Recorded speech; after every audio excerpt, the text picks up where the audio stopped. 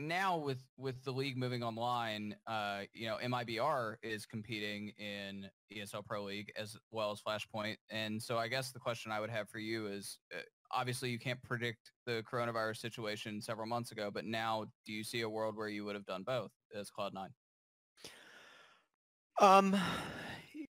Yeah, so participation in the individual competitions is a decision that I just have to be honest is primarily driven by the general manager of our Counter-Strike team, the players, and folks like Jack.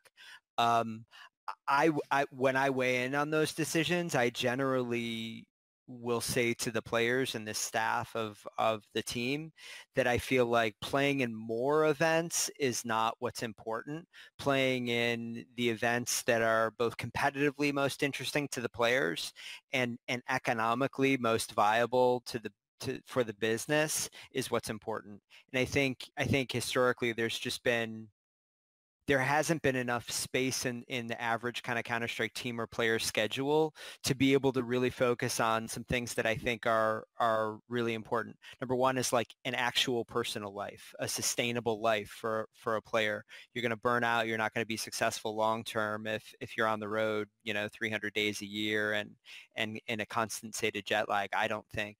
And two, you've got to be able to kind of really practice in a practice and training environment away from competition somewhat, I think, to get better as a player.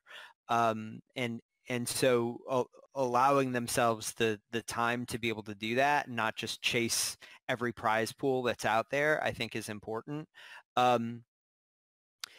If we had known, then what we know now, it's difficult for me to say whether we would have competed in EPL, but I do think this is a temporary situation.